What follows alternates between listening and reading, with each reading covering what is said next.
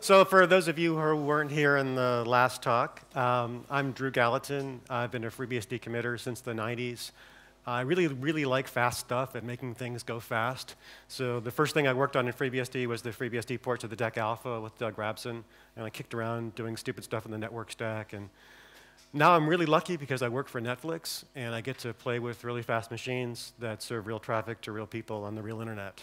So I'm here to talk to you about what I'm calling NUMA siloing in the FreeBSD network stack. And really what this is to serve 200 gigabits a second of TLS to Netflix customers from a single machine, using FreeBSD, of course.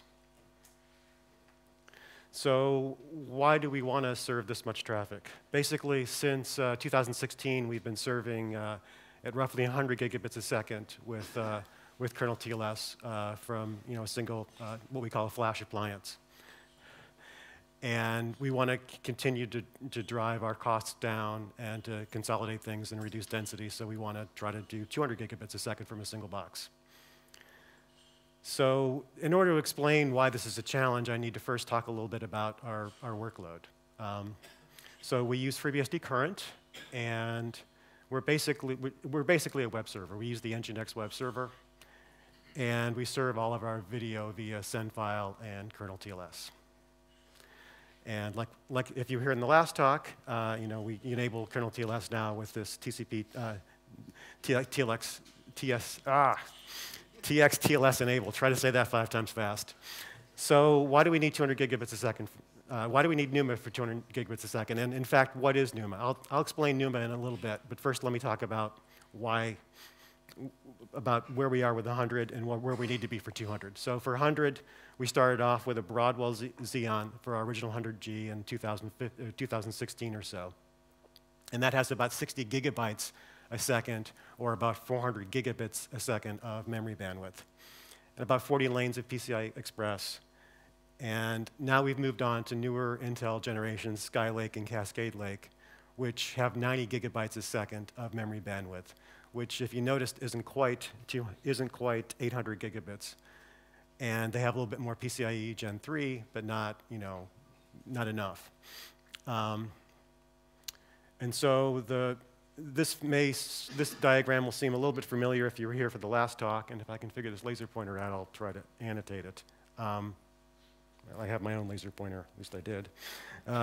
So basically, the workflow for Kernel TLS, as I mentioned before, is sendfile will pull data in from the disks into memory, and then to encrypt it, you've got to read it into the CPU, and then to read it, and then once you've encrypted it, you've got to write it back to memory, and then once it's been written to memory, the network interface card needs to read it to send it. And so if you add all these 25s up, it's pretty easy math. You get to 100 gigabytes a second of memory bandwidth is what you need. And from the last slide, you could see that the Xeon only had 90 gigabytes a second. So how do we get that much memory bandwidth? Well, the simplest thing to do is just throw another CPU socket at it. So basically, you double everything. You've got twice as much memory bandwidth, twice as many PCIe lanes, and you've got 2 UPI links, and I'll go into more detail about that later, connecting the 2 sockets.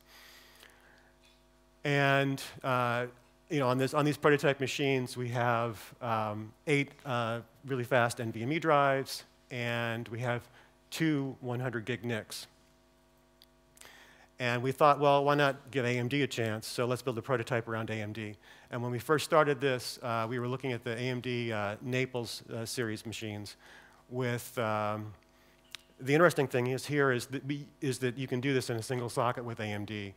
And just like the Intel, we have 8 NVMe drives, but on the AMD, we actually have 4 NICs, and I'll get into why a little bit later in the presentation. But we're not running 400 gigabits. We're running 4 times 50, basically.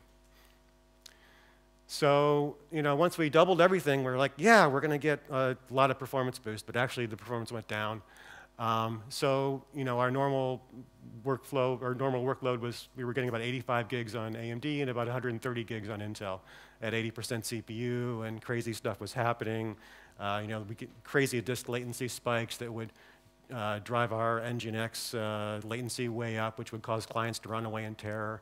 And I should mention, by the way, that in case it wasn't clear before, all the testing I do is with real Netflix. Well, I mean, not the very beginning testing, but most of the real testing I do is with real Netflix clients. So if you live in San Jose or if you live in Chicago, you've probably been served a video from one of my machines, and I apologize. So anyway, with no optimization, NUMA just was a non-starter. We threw more hardware at it, and we got either negative results or not enough positive results to matter. So we didn't consider doing NUMA for a long time because of earlier results that were very similar to these that we did in 2014 to 2015. So now we got to understand the problem. What's NUMA? What does this NUMA stuff mean? Basically, it means non-uniform memory architecture or memory access, depending on who you talk to. So basically, it means that stuff can be closer to one CPU than another. Like back in the good old days, like 15 years ago, before AMD did hypertransport and before Intel did QPI, basically the way a multi-socket system looked was kind of like this. You've got the central I/O hub or North Bridge or whatever you want to call it sitting in the middle. All the CPUs plug in equally, all the memory plugs in equally, all the disks plug in equally, all the network cards plug in equally. Everybody has equal access to everything. It doesn't matter if you're on, why can't I figure this out? There we go. If you're on this CPU and you want to talk to this disk, hey, great, go for it. If you want to go to store it in that memory, yeah, it doesn't really matter. The problem is that these were slow and expensive and complicated to build, and so CPU manufacturers figured out that it was better to basically sort of build a network on the motherboard. And you wind up with something that looks kind of like this, where basically you have what's essentially two separate systems that are tied together by this thing we call a NUMA bus. And what that really means is that stuff on the left side is basically his own computer, and stuff on the right side is his own computer. And these red circles, we call them a locality, call these locality zones a NUMA domain or a NUMA node. And so what that really means is that if you are on this CPU and you want to read something from this disk, it's got to go across and ideally into your own memory. And if you're on the CPU and you want to access this memory, it's got to go across this NUMA bus. Or if you want to send something on this network card and it's stored in this memory, it's got to go across this NUMA bus. And the problem is there's only so much bandwidth on this NUMA bus. And then once you get into AMD, you get into something that looks even weirder. And this is why we've got 4 network cards on AMD. So we can have each one of these red circles. But basically with AMD, you have NUMA links between the 4 different NUMA nodes on a chip. And you've got 4 NUMA nodes, which is kind of a disaster, which is why the AMD performance actually went down so much compared to the Intel. So there's a latency penalty to go across these links. It's from everything I've read and what I've seen, it's depending on manufacturer and revisions and stuff, it's about 50 nanoseconds, give or take 50 nanoseconds. The real problem is when you're sending a lot of bulk data across these links, 50 nanoseconds can turn into 500 nanoseconds, can turn into even milliseconds in some cases, which is really, really bad. If what you're trying to do is read kernel text that's on the other domain, or if you're trying to write to a global variable, if you're trying to read a VM page and you've got to wait for some bulk data transfer to pass, that's really, really bad, and the CPU utilization goes crazy. So, and the bandwidth, speaking of bulk data, is roughly, from what I've read, and they try to obscure these things by talking about gigatransfers per fortnight or something, which makes it really, really hard to figure out what you actually get in bandwidth. But from what I've been able to figure out, it's about 20 gigabytes a second per UPI link, or about 40 gigabytes a second per Infinity Fabric link. And the AMD is even more complicated because it depends on the memory speed, and on the new ones, there's multiplying factors, and it's kind of crazy. So anyway, what I came up with was, after playing around with lots of little optimizations to do things like move the VM page array to make the VM page array be backed by local memory on each domain, I decided, well, I'm just kind of playing with the small stuff, and what I really need to do is figure out a way to organize things and keep the bulk data off the NUMA links. Because the bulk data, like I was saying, will congest the NUMA link and will slow down anything that you haven't managed to localize. So I'm going to go through basically the worst case if you do everything you possibly can wrong on a two-node machine. So basically, what happens here is this CPU he wants to read. Damn it! This CPU he wants to read memory from this disk and encrypt it and send it out the network. So he starts reading from the disk. Whoops! But whoops! It goes across the NUMA link and into the other node's memory because he wasn't paying attention when he allocated his memory. And then he wants to encrypt it. So he's going to have to read it back across the NUMA bus. And whoops, he forgot to allocate it on the right node again. So he's going to write it back into the wrong node's memory. And then he wants to send it out on the network. And maybe he should be using this network card up there, but whoops, he's going to send it out this other network card. So we end up crossing the NUMA bus 4 times, and you end up burning basically 100 gigabytes a second of bandwidth. So at this point, the fabric is going to saturate, and you'll have CPU stalls, you'll have latency spikes, you'll have all kinds of crazy stuff. So the best case is basically the case that I showed you kind of at the beginning, where you read from the disk into close memory. The CPU reads it from the close memory, encrypts it, writes it into close memory, and then sends it out at the network card that's closest to him. And that's beautiful. There's no NUMA crossings. This is how AMD and Intel would really like you to use these machines in an ideal world. So how can we get as close as we can to this best case? Basically, the simplest idea, well, let's just pretend it's 2 machines. Let's have one VM per NUMA node and pass everything through. Except if you do that, you're going to double your IPv4 address space, and every IPv4 address is precious. And so at Netflix, when you get a movie or a video or a TV show or whatever, you press play, and your client talks to Netflix stuff running in the Amazon cloud. And that stuff in the Amazon cloud figures out which machine has the file you want, and if it's close, which is closest to you, and which is next closest to you, and next closest to you, and so on, and gives you a list of URLs where you can find that file. So if we double the number of machines, then we're kind of doubling the work that we have to do in AWS. And in fact, if we're running VMs, we're kind of more than doubling it, because now you got the hypervisor to manage too. So it's kind of a non-starter for that reason. And the next idea, well, what if we used multiple IP addresses? Oh, wait a second, multiple IP addresses, we don't want to do that. So for the same reason as before, basically. So basically, how can we get as close to the best case as possible while using lag and LACP to combine the NICs and to just use one IP address, and while keeping the catalog the same so that AWS doesn't have to do any extra work? So we need to somehow impose order on this chaos.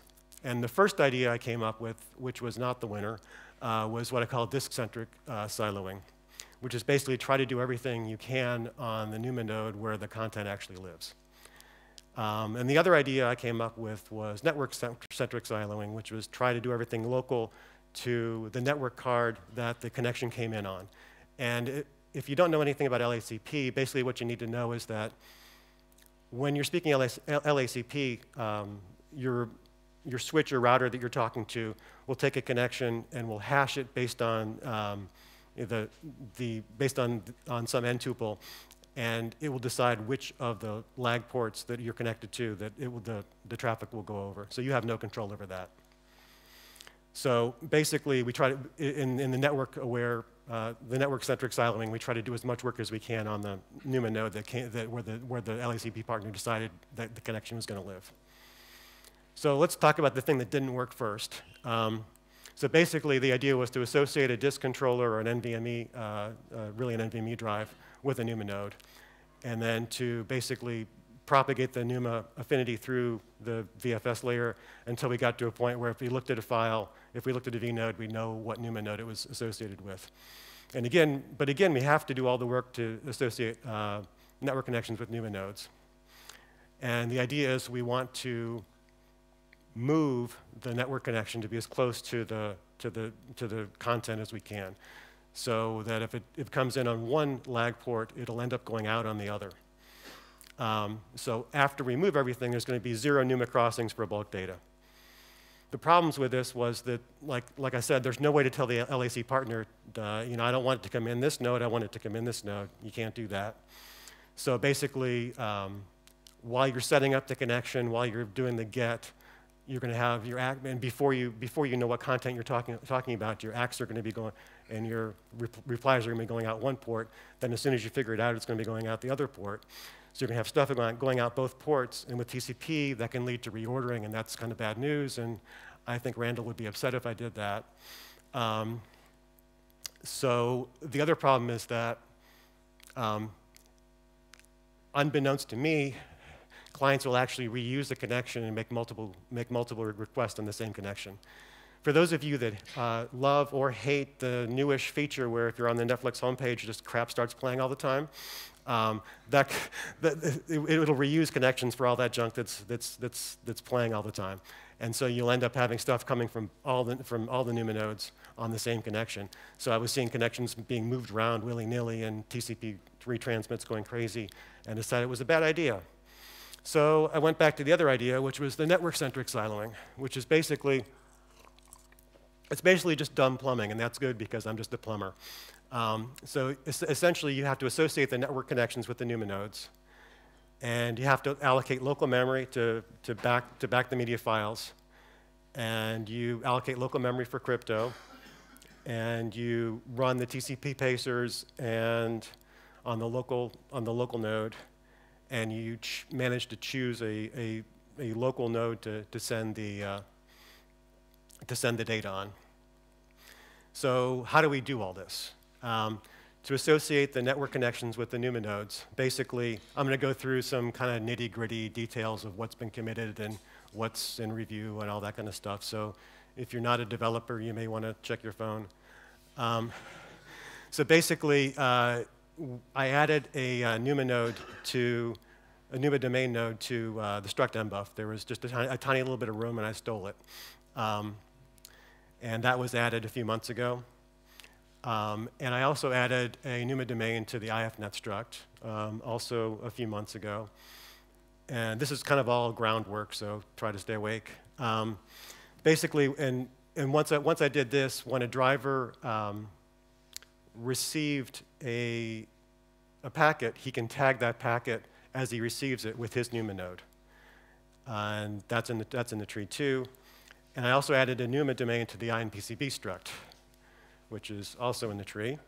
And basically, the idea is that when a TCP connection is born in the SynCache expansion, you've got a NUMA node there in the mbuff that causes the connection to get established. And you can then propagate it into the INPCB table. And so the next trick is to make sure that you give that connection to the right Nginx worker, and I'll detail that in a little bit. So the other trick is what I thought was going to be a hard job, which is to allocate local memory for sendfile to back to video files. And I actually came up with this gigantic patch to plumb, you know, all the way from sendfile down into the VM page allocation routines. A NUMA node. And it turns out that I don't need any of that stuff. Basically, if you have a first touch policy and Nginx is bound to the right domain, then everything just works automatically. And I want to thank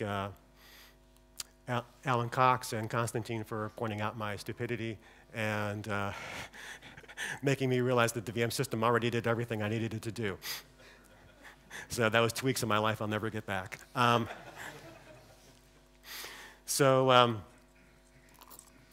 other trick is to allocate local memory for the TLS buffers.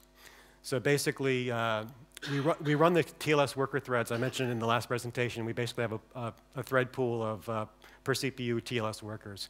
And the idea is that normally connections are just hashed to them using just software hashing on the n tuple, so that the same connection goes through the same TLS worker. But what I did was add a filter based on NUMA domain in front of that, so that connections that were associated with node 0 will go to a worker that's will be hashed to a worker that's running on the CPU on node 0, and similar with node 1. So, and I also set the kTLS workers to have a domain allocation policy so that they'll allocate stuff local to their domain. So that way, we're doing the crypto on the same domain the connection lives on, and we're doing the crypto into and out of local memory. And the kTLS stuff is in review currently. So how do we choose the right lag port to go out of? So like I said earlier, mbuffs can be tagged with the NUMA domain. So when we go through IP output or IP6 output, we tag the outgoing mbuffs. And I've organized, I've done a patch to lag, which is in the tree, which is enabled if you have the used NUMA option set for lag, where basically you've got this, similar to kTLS, you've got this hierarchy. Rather than just hashing directly to any lag port in the system, first you filter by NUMA domain, and then you only choose a lag port in that that's connected to a NIC in that domain.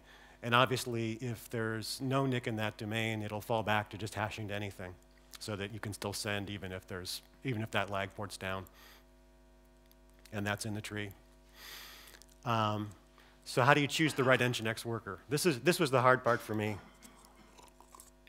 So right now we've got this SDR reuse port stuff that came in, I don't know, about a year ago or so, where essentially what that means is that you can have multiple threads, multiple processes share the same listen socket. And again, it's kind of like lag. Things are hashed fairly. New connections are hashed fairly to these listen sockets, and that allows you to have a bunch of Nginx workers all listening on port 80 and port 443. And so the obvious thing to do is, and everything's obvious in hindsight, the obvious thing to do is to filter that by NUMA domain, so that you end up with a new socket option, unfortunately, because of the way Nginx works. And I can go into detail but sure, why not? So the way Nginx works is the master process starts up, creates all the listen sockets, and then forks off its children. And at least, for a mere mortal reading the Nginx source code, there's no way to tell which listen socket is going to go to which child to which domain. So the easiest thing for me to do was to make a new socket option, which was called after the child had inherited his listen socket and sort of taken possession of it, and after he bound himself to a CPU. Then I can call a socket option where the kernel says, you're running on this CPU, which is on this domain, and you want your listen socket filtered there. So that basically builds up another one of these hierarchical models where first you filter per NUMA domain into a listen socket, and then you hash among all the different workers that are listening on that domain. And like lag, there's a fallback, whereas if there's nobody on that domain, it'll go back to hashing among all the listen sockets on that port globally. And that's also in review. And so let's go back to that same diagram where I talk about the worst case. So in this model, the worst case is basically if you always get unlucky and your content is always on the wrong domain. So going back to what we talked about before, we're running on the bottom NUMA domain, on the bottom CPU, and so a request comes in, and we're reading data from this disk on the top. So we go for one NUMA bus crossing, read it into local memory, and then we read it out of local memory, and yay, we're encrypting it on the right CPU. And now we're writing it back to a crypto buffer that we were smart enough to allocate in the right CPU. And now we are going to send it on the local NIC because the connection came in on this bottom domain originally. So now in the worst case, we've got one NUMA domain crossing. And so basically, you're doing 100% of the disk reads, the NVMe reads across NUMA, which is about 25 gigabytes a second on the fabric, which is much less than 40 gigabytes a second of the fabric bandwidth. But the nice thing is the average case, which is better. The average case is about a half a NUMA crossing because you're going to get it right about half the time, and you're going to get unlucky about half the time. So it's about 50% across the fabric. And that's about 12.5 gigabytes of data on the fabric. And the nice thing is, in this case, the CPU doesn't saturate, and we had 190 gigs. So for the 4-node, the average case is a little bit worse because you've only got a 25% chance of getting lucky. So 75% is across NUMA, and you get a little bit higher bandwidth going across the NUMA bus, but that's still less than the 40 gigabytes a second, and we can still get better than 190 gigs. So here's what everybody's here to see. One thing I should mention before I go into the performance results, this is sort of a game of moving goalposts. When I first started looking into this, we were looking at the Naples, the first version of AMD, and we were looking at the Skylake Intel. And since then, both of these motherboards have had their CPUs swapped to the latest and greatest from the different manufacturers. So those first initial results were from FreeBSD from fall of 2018-ish with the older CPUs. These new results are from just last week with a AMD Rome CPU and a Intel Cascade Lake CPU. So, and this is why the Xeon performance is lower. That's something that I don't quite understand. The way I got these numbers was to basically go through and intentionally torpedo all the optimizations I've done. And when I did that, I was surprised a little bit by the fact that it's 105 rather than 130. And I think some of that is some of the work that Mark and Jeff have done to make things better for NUMA, where I guess if you make things better, you kind of make things worse, if it makes any sense. There's some stuff in UMA that we have turned on at Netflix, which will try to sort. Basically, it will try to, if you do a UMA allocation of like an MBUF or something on one domain, and you do a free on the other domain, it will try to return the memory to the proper domain rather than mixing up the UMA zones so that you can still have a nice NUMA zone. But the problem is that once you have freed a lot of stuff on the wrong domain, that option gets really expensive because you're taking a lock and you're moving things back to the proper domain. And when you're doing things right, it's awesome. And when you're doing things right and you're not doing a lot of cross-domain frees, it's great. But when you're doing a lot of cross-domain frees, it's expensive. And so basically, I've actually measured with the Intel PCM tools the QPI utilization. They give you this metric that tells you how much of the memory controller accesses were remote versus local. And it goes from 40% to 13%. And on EPYC, because of 4 nodes, things are even worse. So that you go, or even better, I guess you'd say. So you go from 68 gigs to 194 gigs. And for people who like visual representations, this is the Xeon before and after. So roughly 100 to roughly 200. And this is the utilization on the QPI bus, again going from about 40% to about 13%. And here's the bandwidth on the AMD, going from 60-ish gigs to 195 gigs. And for people who like green screens with raw data, this is the output from PCM.X, showing the memory controller traffic. As I was mentioning, this is the UPI data traffic memory control over memory controller traffic, which is 0.4, and that's bad. And this, for people who aren't familiar with this, I wrote it, so it's my favorite tool. It's something I call NStat, which is I got sick of having a window for VMstat and a window for NetStat, and either running NetStat with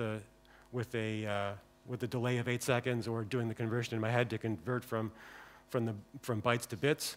So I wrote a tool that does, it spits out all the stuff I care about. So it's my tool, I can do what I want.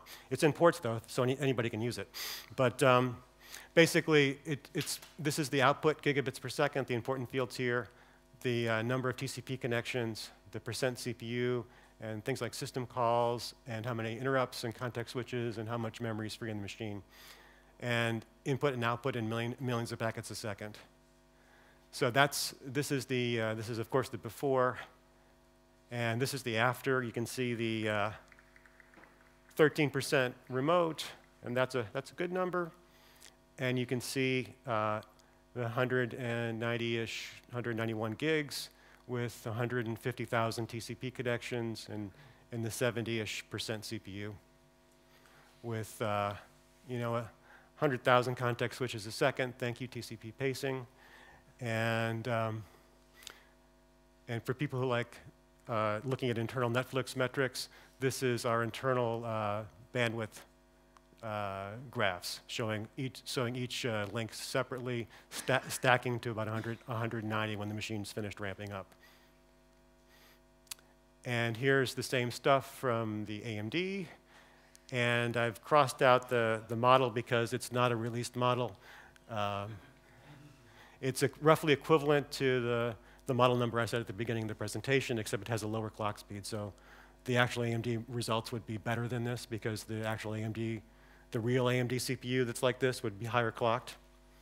So this may be doing AMD a slight disservice by mentioning this, but I would imagine the CPU number would probably be maybe 8 or 10% lower on the real AMD part.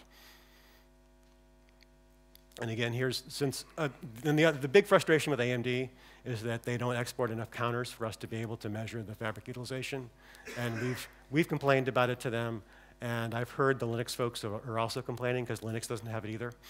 So if you happen to have a good relationship with AMD, complain about it too, please.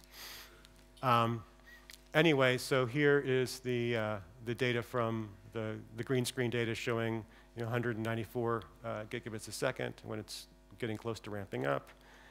And this is not nearly as pretty because we're not used to, the way these things are numbered, there were two-port NICs, so they were numbered 0, 2, 4, and 6.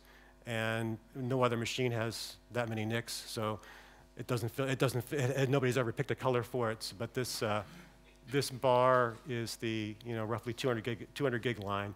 And it goes up to 400 because there's 4 100 gig links active in the lag. But it's not really going to go up to 400 because some of them are Gen 3x8 links. So that's it. I've rambled on for a long time about something really simple. So if anybody has any questions, this would be the time.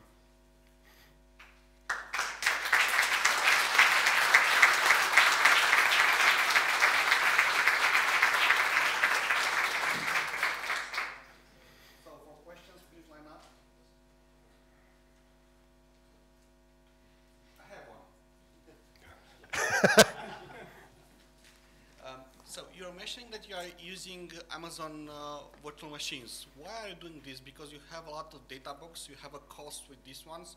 What would be the cost to install some machines for management in different parts of the world? Why are you using the Amazon services? It's above my pay grade.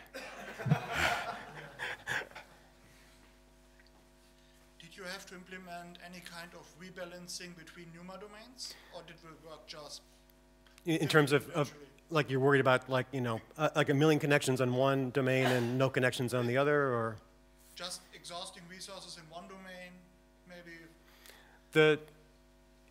We deal in orders of thousands or tens of thousands of connections, hundreds of thousands of connections, and on that level, it's roughly going to be fair because lag is going to be hashing to the different NICs in a fair way.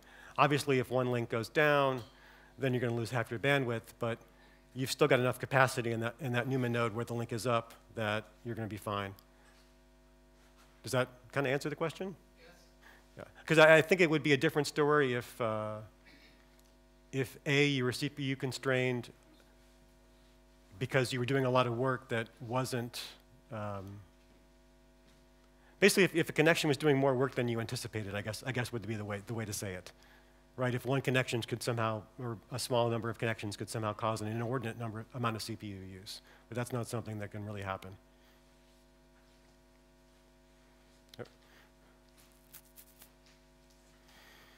On the AMD, you've got 4 NICs, so you have a theoretical bandwidth of 400.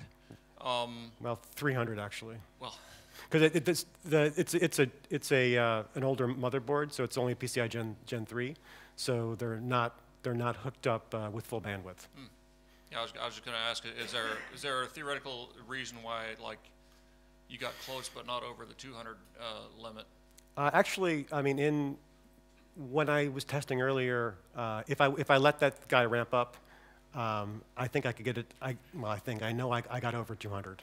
The problem is that when you do that, if lag is hashing everything fairly, which it is, then you are screwing over the people that come in on the links that are limited to 50 gigs, because they're going to be bandwidth constrained, and TCP is going to be, going to be sort of seeing congestion because the NIC is going to be dropping packets on the way out. Hey, Kirk. So you probably answered this in your previous talk, which I didn't hear, but what percentage of them are going out with TLS? 100%. All of them? All of them. So for capacity planning purposes, we have to, for capacity planning purposes and for my performance work, we do everything with 100% TLS. And you're still at low enough CPU? 60-ish% on AMD and 70-ish on Intel. Your earlier systems were at nearly 100, 90-something%. That's come down over the years. The CPU use now for 100% TLS, thanks to a lot of the work that's been done in the VM system by Jeff and Mark and Konstantin, is down in the upper 50s. And that you see the Broadwell machines that I was talking about earlier, they're so close to the memory bandwidth limit that the performance, it's like, kind of like a hockey stick, whereas the memory bandwidth, this is the memory bandwidth on this axis, and on this axis, and then the CPU use is like this. As you get, like, the limit, the hard limit is like 60 gigabytes a second, but as you get the further over 50 you get, the more you sort to climb up on this hockey stick. And any little thing, like every cache line, on those machines, like any cache line is sacred. So basically, any cache miss you can avoid. You move further and further down that hockey stick, and you save an inordinate amount of CPU. Like you could eliminate, I mean, there was an early optimization I did where I eliminated, looking at the third line, cache line of an MBUF, which saved like 2 or 3% CPU on those machines. The same optimization on, a Cascade Lake would probably save almost nothing because it's got excess bandwidth. Does that answer your question? Yeah, it does.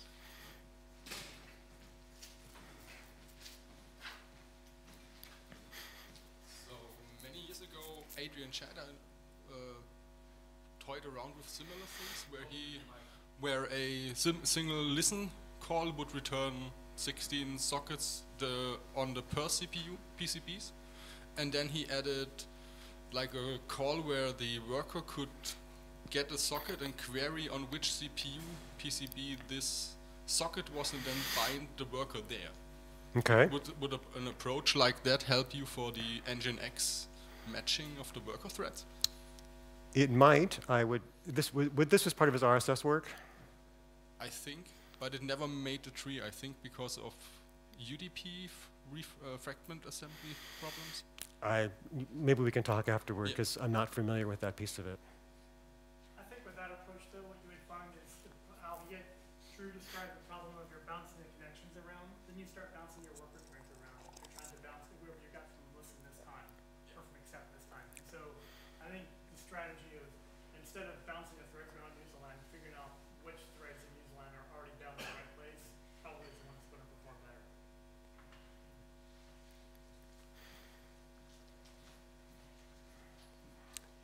Going once, going twice. All right, I think I'm done. Thank you.